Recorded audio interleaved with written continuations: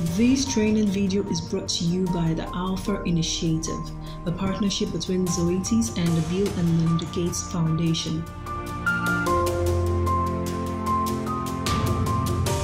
We're expecting the chicks from the hatchery today.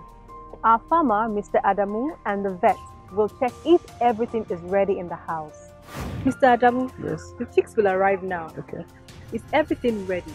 Yes, I think so. I think I have everything that will make the baby chicks comfortable when they arrive in place. Let us go through the checklist together. Is everything clean and disinfected?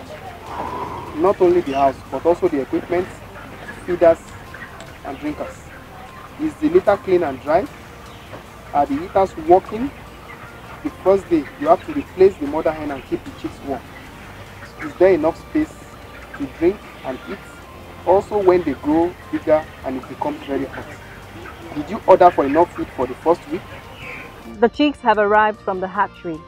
Check the quality of the chicks. The baby chicks born today have already traveled many kilometers to get here. It's quite a stress for them. I asked the hatchery to deliver the baby chicks as soon as possible so that they do not travel during the hottest time of the day.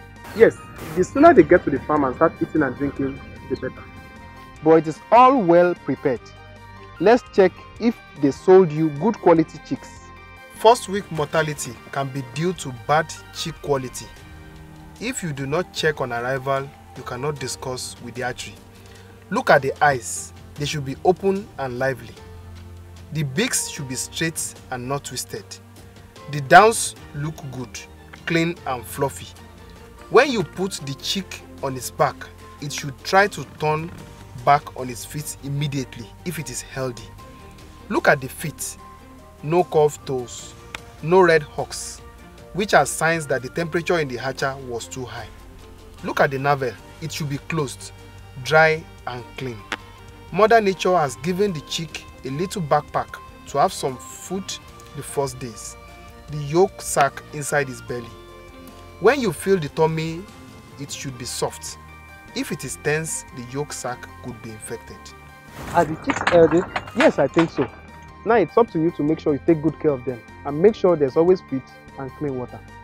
I will take care of the chicks like mother hen. Just make sure you check on the chicks at least 3 times every day. Always think how to make them comfortable and they will grow fast and better. The first days are very important. The weight at the end of the first week is correlated to the end weight. To make poultry farming a success, it is important the day-old chicks arrive in a clean house with fresh litter, feed, and cool water readily available.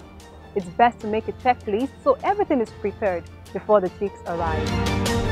This training video is brought to you by the Alpha Initiative, a partnership between Zoetis and the Bill and Melinda Gates Foundation.